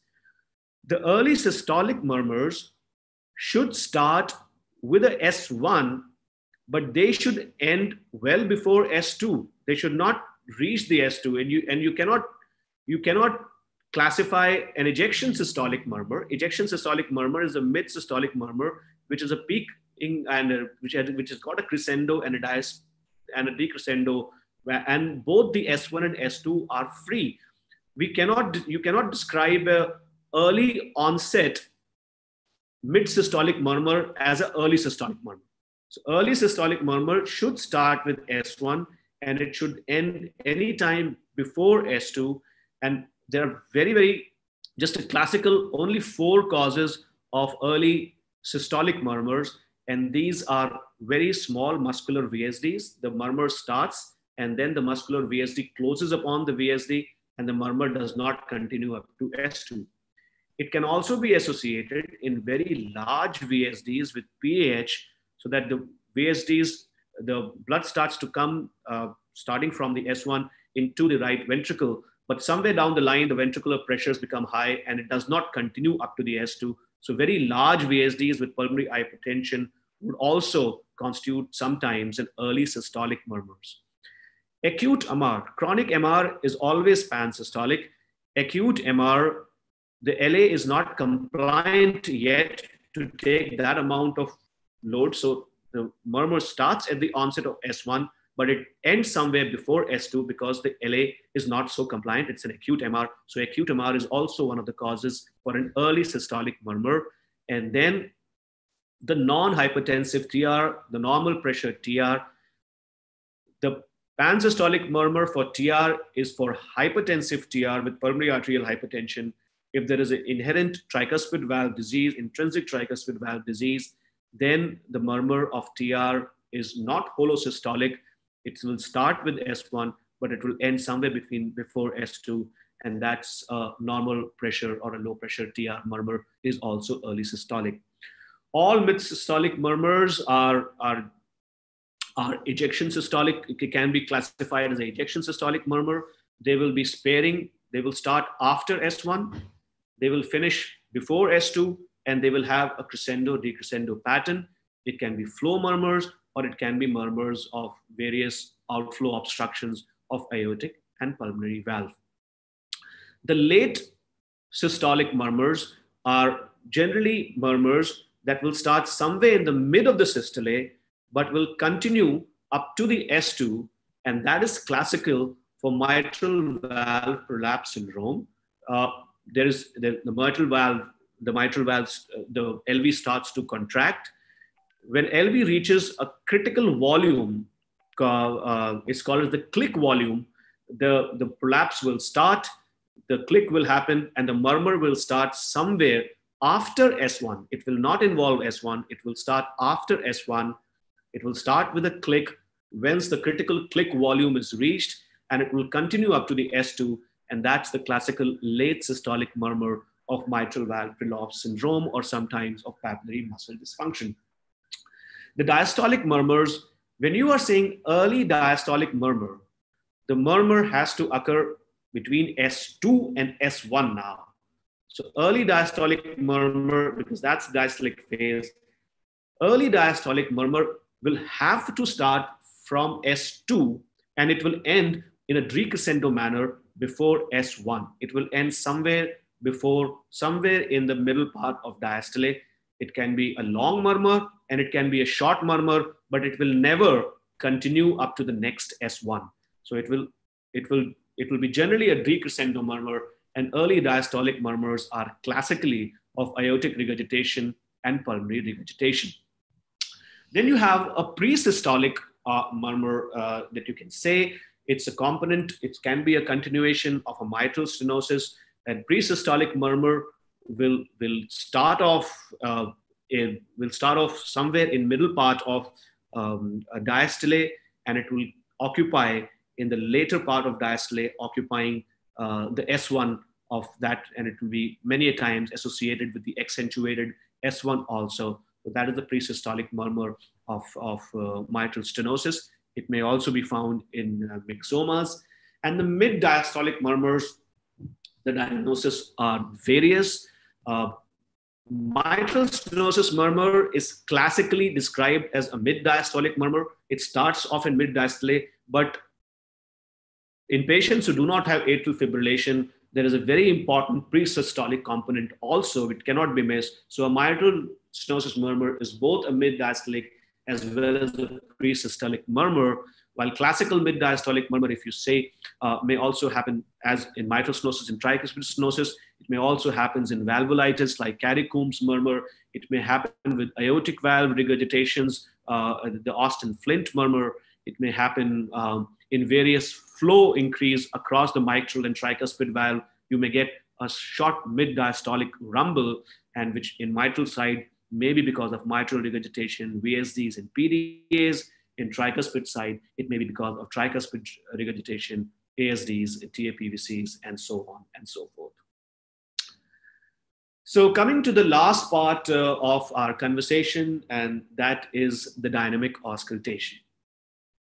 So dynamic auscultation is always and always for brownie points. It is not the essential part of your clinical examination. And if you have reached a stage of dynamic auscultation and the examiner has started talking to you about dynamic auscultation, then probably most of your battle has been won. I have taken these two pictures because dynamic auscultation was my first DM cardiology seminar when I joined DM cardiology course. At that point of time, we did not had the PowerPoint presentations. We had transparencies, and we used to beautifully make these transparencies in various sorts of colors. And this is the printout of one of those transparencies. That's my first DM cardiology presentation. And whatever I have learned, it's a build up on that only. So dynamic auscultation is the technique of altering circulatory dynamics by physiological or pharmacological maneuver, and to see their effect on heart sounds and murmur. We have to remember that when should you do dynamic auscultations, how should you do examination, and why you should do a dynamic auscultation. So remember that this is a common mistake that many of the students make in their examination, that when the heart sounds are very clear, when the tricuspid regurgitation is high pressure, pan-systolic tricuspid regurgitation, then they would also try to speak about whether it's increasing on respiration and what is the maneuver on leg raising. In a classical aortic regurgitation murmur, they would start to talk about hand grips and whether it's better heard in this position or that position. You do maneuvers only when there is a doubt, only when there are faint murmurs, only when there are hard sounds or murmurs that you are confused whether you should make one diagnosis or the other. Then you must do maneuvers to either accentuate your clinical findings or to make a differential diagnosis between a two confusing diagnoses. Don't do it as a part of the general workup when your signs are very clear and you just want to add a brownie point. That would be leading to more confusion, because when the murmurs and heart sounds are very clear, there is no need for you to go in for dynamic auscultations or any maneuvers. How? When we say Valsalva, when we say hand grip, there is a method of doing it. When we say passive leg raising, there is a word passive. So there is a way to do it. So you must learn the right way. There's no point you try to gain extra points by going into a scene, into a scenario, and then you are doing it in the wrong way. And then the examiner, goes back and, he, whatever good points you have earned early on in the case are also lost in the way. So you must know the right way to do it. And, why you should do it. I don't think so in these days of echoes, most of the parts are required, but then it's a clinical skill development and you need it as an examiners, as future teachers, as future consultants. You need to learn these tricks. And of course, you have to pass your examinations.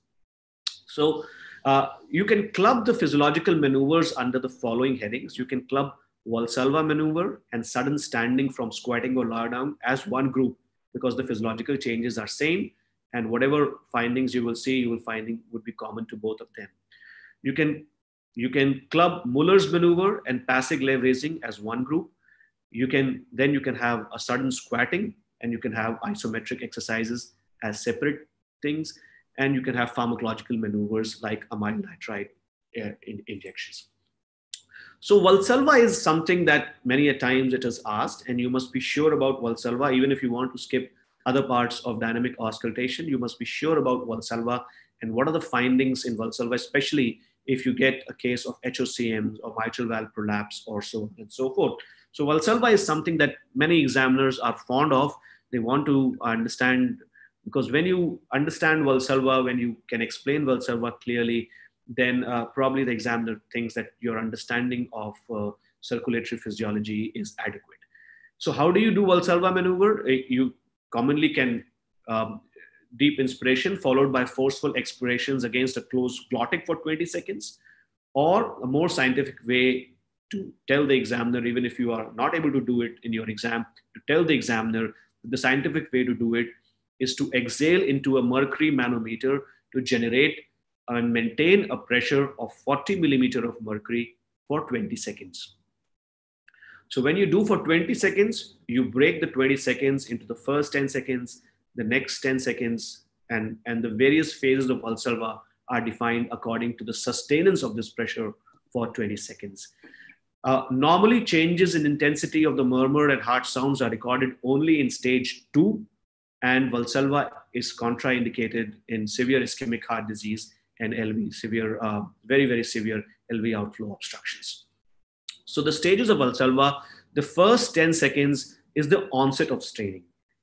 Here, there is an increase in the intrathoracic pressure that leads to, because of aortic compression, and your BP rises and your heart rate falls. The phase 2 between 10 seconds and 20 seconds, where all your findings should be read by you, should be recorded by you. So the second phase of Valsalva is the phase where you base all your clinical findings to. It is a time between 10 and 20 seconds of sustained expiration. Here, the BP starts to fall and the heart rate starts to increase because of the venous compression, and your venous return starts to get compromised, and the whole physiology is decrease in the venous returns to the right side and the left side of the heart, leading to fall in blood pressure and leading to an increase in the heart rate. The phase 3 is just at the end of the expiration. There is a further fall in the blood pressure and increase in the heart rate because of the sudden compliance of the pulmonary blood, which is increased. And phase 4 is the overshoot. In the next 5 to 10 seconds is the overshoot where the BP rises and the heart rate falls because of the sympathetic overactivities. And in the phase 1, you have raise in the BP and fall in heart rate. Phase 2, your BP starts to fall. Your venous return decreases to both right first and then left side of the heart. In phase 3, there is further fall in blood pressure. And in phase 4, there is an increase in the pressure, and there may be actually an overshoot based from your baseline. So you get various sorts of response. The thing that many examiners ask you about a square wave response, where the blood pressure rises in phase 1, but fails to fall in phase 2 and phase 3, fails to fall in phase 2. The square root sign, the square root response is a finding of mitral stenosis, ASDs, and severe left ventricular failure, in which the BP elevates in stage 1, but remains so in stage 2 and 3, and there is an absence of overshoot. The mechanism of square root sign is that lungs are already in these conditions overloaded with fluid. So whatever happens, whatever breathing you do, this extra fluid continues to get pumped into the left ventricle in whatever phase of straining. So there is actually no fall in your blood pressure, and the blood pressure remains elevated and maintains a square root kind of sign. So of all the physiological explanations of stage 2, mostly can be explained by the decrease in the venous return. There is a decrease in the venous stroke volume. There is increase in the pressure in the great arteries. Therefore, the LV S3 and S4, both left and right sided, will become softer. There would be a decrease in the intensity of aortic stenosis, pulmonary stenosis, mitral regurgitation, and tricuspid regurgitation murmur. Why I said that Valsalva is many a times required for your HOCMs and MVP, because whenever we get, sort of a finding of a case of HOCMs, when you have an LVDP fall, so two things happen. So remember, the intensity of HOCM murmur, the ejection systolic murmur of HOCM, is dependent upon three things. It is dependent upon preload, afterload, and contractility. So anything that causes a decrease in the preload, or a decrease in the afterload, or an increase in the contractility would increase the murmur of HOCM. So anything that causes decrease in LVED, decrease in preload, decrease in afterload, or increase in contractility would cause a louder HOCM murmur. And as you see, the preload is decreased here, the LVEDP is decreased. At the same point of time, the BP is also getting decreased, the blood pressure is also getting decreased, so afterload is also getting decreased. So both preload and afterload, predominantly preload is getting lower in the cases of phase 2 of Valsalva. So the murmur of HOCM will increase, while the murmur of aortic stenosis, as you see here, was decreasing. So that's how you separate aortic stenosis from an HOCM murmur. At the same point of time, the murmur of MVP. So MVP and HOCM tend to follow the same kind of pattern. But the difference is here is many a times we say that the murmur of MVP increases. So it's not actually the volume of the murmur that is increasing. It's actually the duration of the murmur that is decreasing. So I've told you earlier that there's something called as the click volume. So whenever you have less fluid in your LV, so there is so the critical volume. So in mitral regurgitation, in mitral valve prolapse syndrome, the leaflets are too big for the ventricle, and whenever the ventricle reaches a critical click volume, the leaflets will prolapse into the atria. So if the ventricles are already smaller with less fluid, less blood in them at the onset of systole, then the click volumes is reached earlier. So the click moves closer to S1, murmur becomes longer.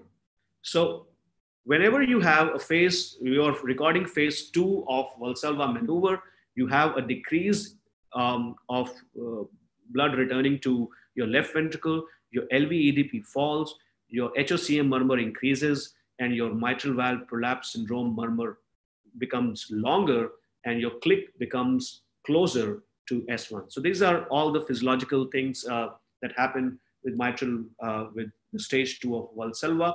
The rapid standing from squatting or lying down position will also have the same return. You have less amount of, you have decreased venous return, and the findings are essentially same as the phase 2 of Valsalva.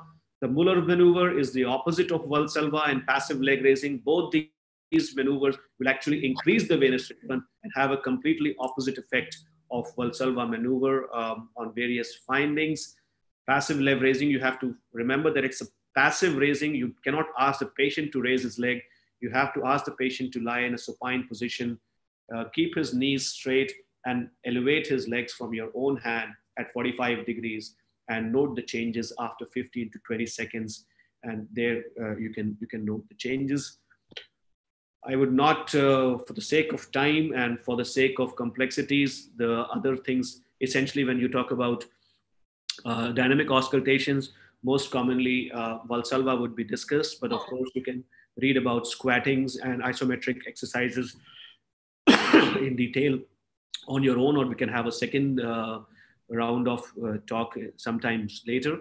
But whenever I started my talk with softer signs.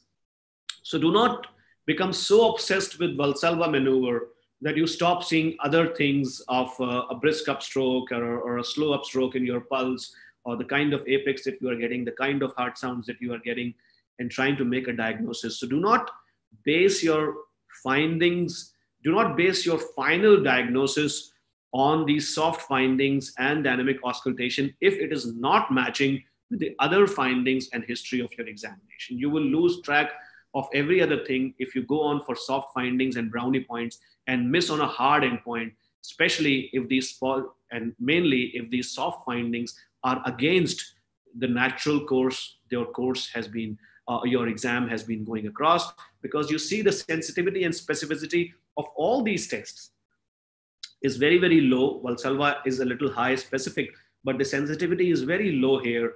The only sensitivity, high sensitivity and specificity and positive predictive values and negative predictive values especially are high for just inspiration and expiration, in which the right-sided murmurs and right-sided heart sounds are affected more than the left side. So apart from inspiration and expiration, it's very difficult to base your entire examination just based upon your dynamic auscultation and things like that. And that's how I would like to end today. It was a very long, I'm sure there is a lot that Dr. Justin can add. And if there is anything that is discrepant from the way it is being taught in your institutions, if there has been any discrepancy in the taught process between, and it may happen between different examiners and different things, sometimes different textbooks also differ on clinical examination, the way to do them, the way to interpret them.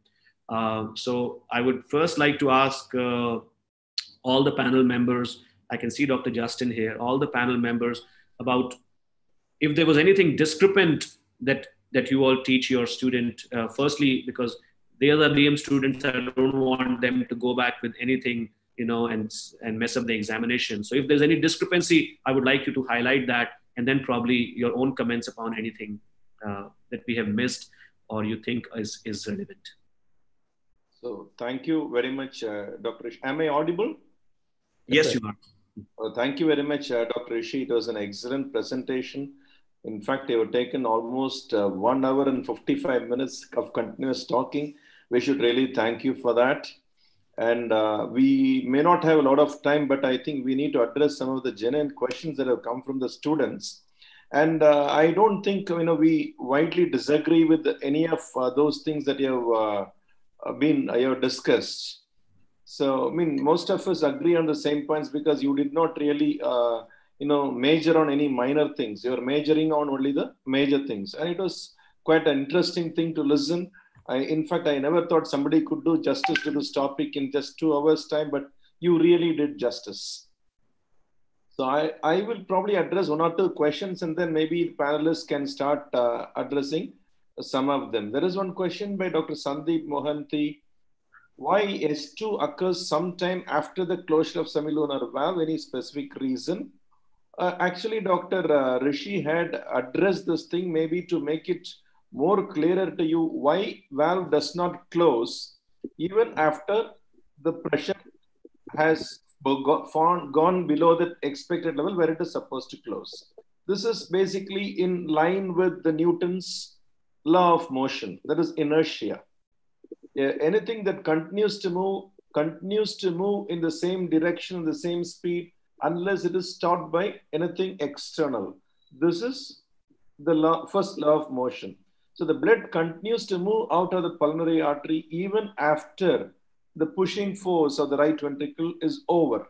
It continues to flow. The only limiting factor is the resistance it is going to face.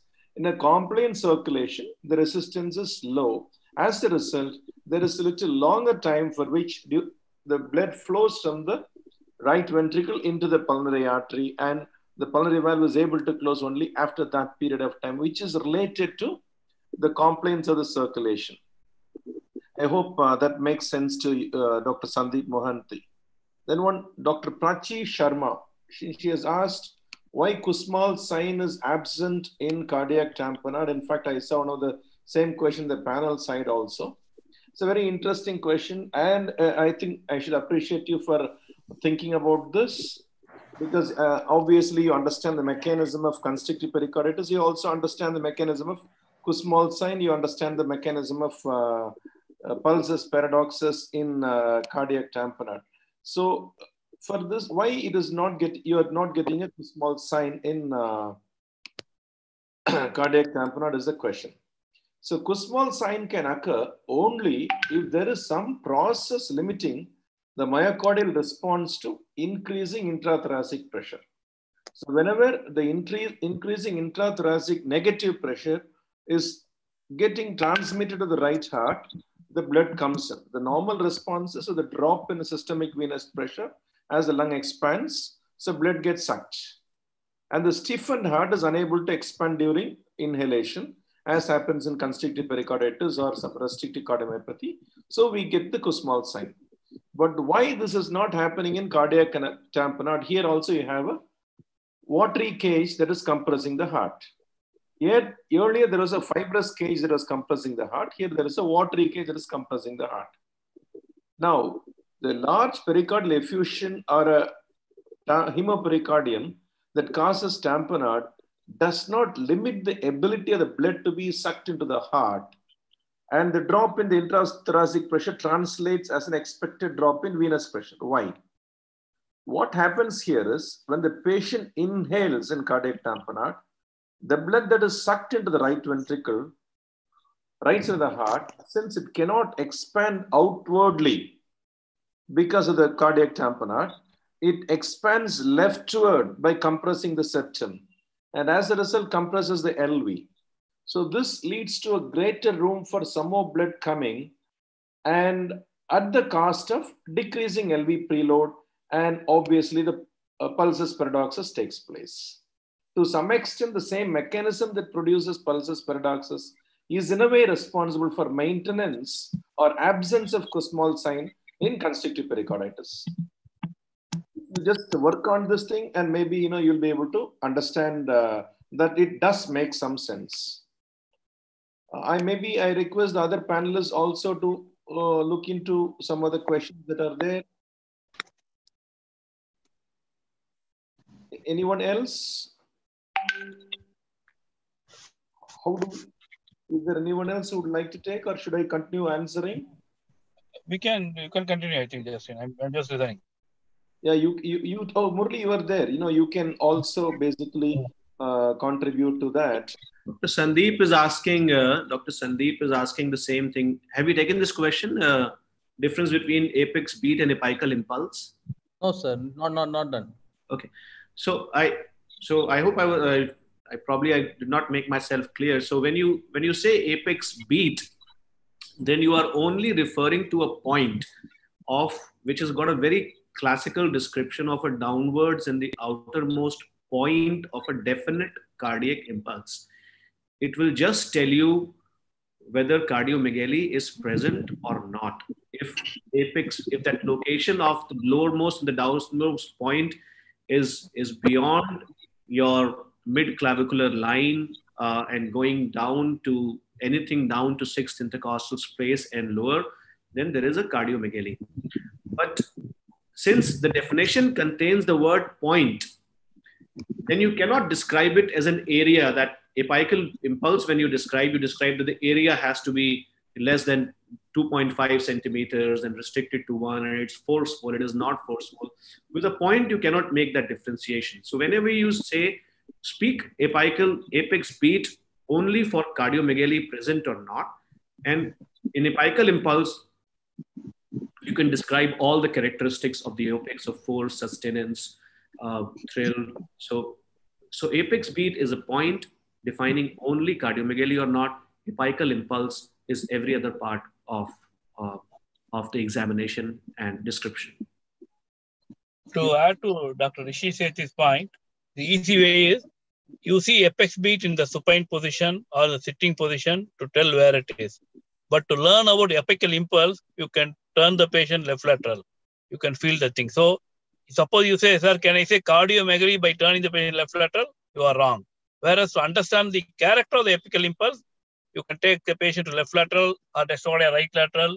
You can feel the pulse and you can describe the character. But to say apex beat, it is a location. I like Dr. Rishi Sethi rightly pointed out. Any other questions to be discussed? Some more open.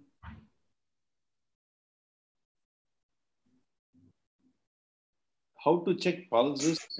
Nice discussion going on. Very good. Thank you. Somebody would like to take it? How to? Some of the questions which can be answered by texting, I'm just testing them in the group, sir. Someone has asked how to identify forceful sustain when there's going to be severe technology. There's no need to always compare it with aortic carotid pulse. You can auscultate to identify whether it's going to cross for more than 50% of systole or not.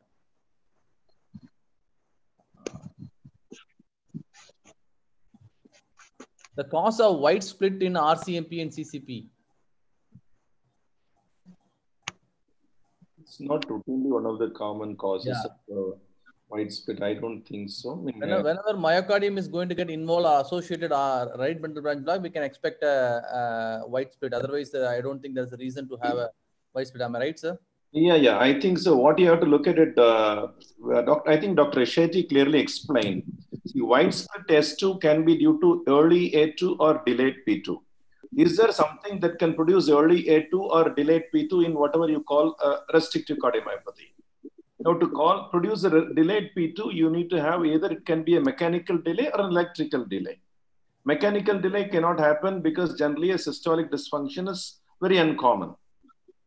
And when it happens, it can produce a delay in mechanical systole, producing a delayed P2. Or if there is an electrical delay because of right bundle branch block developing in such a patient, you can have a delayed P2. And obviously, in such situations, you may be having a white split second heart sound in restrictive cardiomyopathy.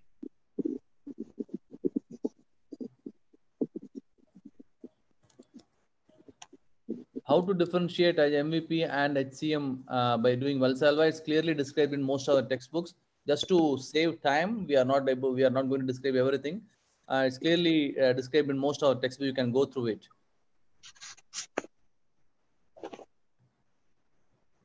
Dr. Rishi Sethi has already clearly mentioned, whenever you are in doubt, you do dynamic auscultation. If you are very clear, don't do dynamic auscultation.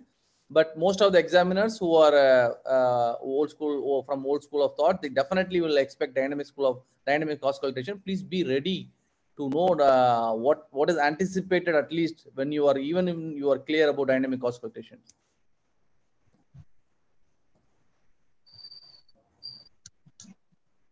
So, and discuss squatting, I think, it's not something that we need to discuss now at this point of time. It is long stuff. You have a lot of books discussing all that.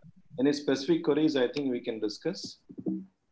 How to check pulses paradoxes and pulses alternans. Pulses alternans is irrespective of the phases of respiration. Every alternate beats is strong and weak. So just you don't need to look at the respiration. You just concentrate. You can, in fact, sometimes I personally feel closing my eyes is better to appreciate my sense of feeling as I feel the weak and the strong pulses. Every alternate pulse is weak and strong. That is pulses alternans. Whereas in pulses paradoxes, what happens is when the patient breathes in, your pulse volume comes down. And ideally speaking, you check it with the sphygmomanometer and make sure that how much is the drop. It is more than 20. You take it as positive. Yeah. In fact, one important point I'd like to mention is to measure pulses paradoxes, and not only that, even for dynamic auscultation during respiratory phase, do not ask the patient to do a deep breathing. That will change the whole dynamics. Allow the patient to, hope I'm audible. Am I audible? Yes, sir. Yes, you are audible. Yeah, so allow the patient, do not disturb his breathing pattern. patient should breathe without having any conscience of his breathing. Then only the hemodynamics will be well elicited. For pulses paradoxes, simple thing. Connect the sphygma manometer, don't disturb, don't tell him about the breathing pattern. Like that day, even Dr. Triplus was saying, raise the sphygma manometer, suppose BP 120, 80 or 140, raise it another 20, 30 millimeter above, come down slowly. At one point, you will start listening Korokov sounds only during expiration, and during inspiration, it won't be there. Keep coming down, coming down, coming down. At a point, both will be here. In fact, we used to measure it also. Older books used to say you can measure it also to say severity of pulses paradoxes, but not really worthwhile all the time. But important point is the term pulses paradoxes. Kussmaul proposes. Kussmaul contributed a lot to clinical medicine. He said, though it is a common thing, inspiration, PP falls, it is exaggerated during pulses paradoxes. So the paradox is not that. The paradox is Kussmaul was feeling the pulse. There is a heartbeat, but there is no pulse. That is the paradox he thought. There's a heartbeat, you could feel the apical impulse, but I mean, heartbeat you can hear, but you don't feel a pulse. That is the pulses paradox. A great clinician, Kussmaul, he contributed to everything. I think we talked about Kussmaul breathing, other Kussmaul sign also we can go in. I think there was a little bit of a mistake in one of my statements that when you calculate the normal hemoglobin in a cyanotic individual, I gave the formula as a 34 minus. It's actually 38 minus 1/4 of oxygen saturation. That should be the normal value. So, for example, if you have oxygen saturation of 80, then the 1/4 of that 80 would be 20, and 38 minus 20. That should be your normal hemoglobin and oxygen saturation. Perfect.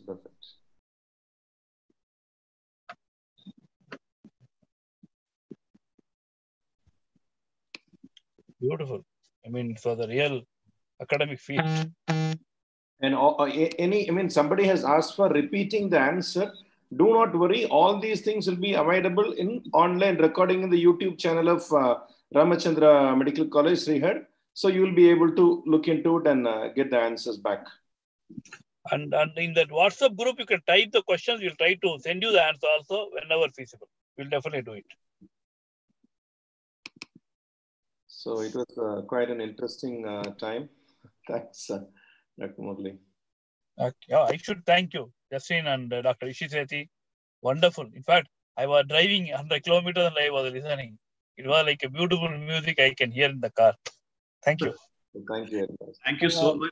Thank you, Dr. Rishi, sir. It was. I know how difficult